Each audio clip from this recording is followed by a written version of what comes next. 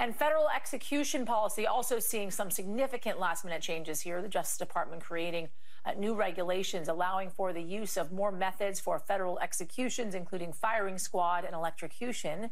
That's right, people. Trump is expanding the ways the federal government can execute someone. You know, there's old ones coming back, like the firing squad and the electric chair, and the new ones, like getting in the ring with Jake Paul. And look, I don't know about you guys, but honestly, I would prefer being executed by firing squad than a lethal injection.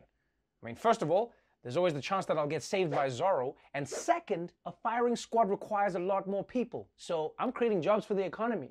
Also, if you are going to have executions, a firing squad is just a lot more badass. You know, you get to wear blindfold, you get that cigarette, come on guys, do your worst. Whereas with lethal injection, it's like, oh man, I gotta go to the doctor and then die?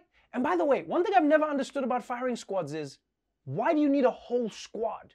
Like, how bad is their aim that they need 8 people to shoot at you? This is America. One person can kill 30 people in a minute with a gun. You don't need 8 people to kill one person. Now, what's really interesting is that Donald Trump isn't the only one who's trying to go big before he goes home. Many of his international allies know that when Joe Biden steps into the White House, they won't have as much leeway to do whatever they want, which is probably why Israel decided that now is as good a time as any to take their shots. This morning, mysteries surrounding the assassination of Iran's top nuclear scientist. An Iranian official now saying Israel used electronic devices to kill Mohsen Fakhrizadeh remotely. Reportedly been traveling with his wife in this bulletproof car you see when he heard gunfire and got out of the car to check out what happened. And that's when reports say that a machine gun apparently operated by remote control attached to a Nissan pickup truck gunned him down. That Nissan apparently then exploding in what Iranian media claims was a self-destruct function. God damn!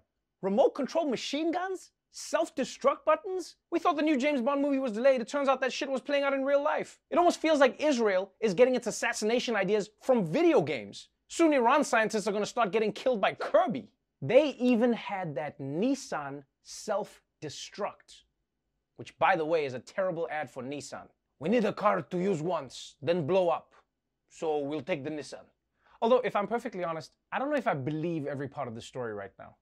Because, I struggle to understand the concept of a nuclear scientist getting out of a bulletproof car to check out where the bullets were coming from. Why would he do that? He's a nuclear scientist. Not like some guy who eats paint for a living. Also, I think there's a broader takeaway for us to learn here, which is that you only want to be your country's second most important nuclear scientist. So remember, kids, study hard, but not too hard. Now, it turns out that this assassination may have been illegal, but it was also a very slick move diplomatically because Israel knows that Joe Biden wants to bring Iran back into the world, but killing their top scientist is going to make that a lot harder because now Iran is going to want revenge, right?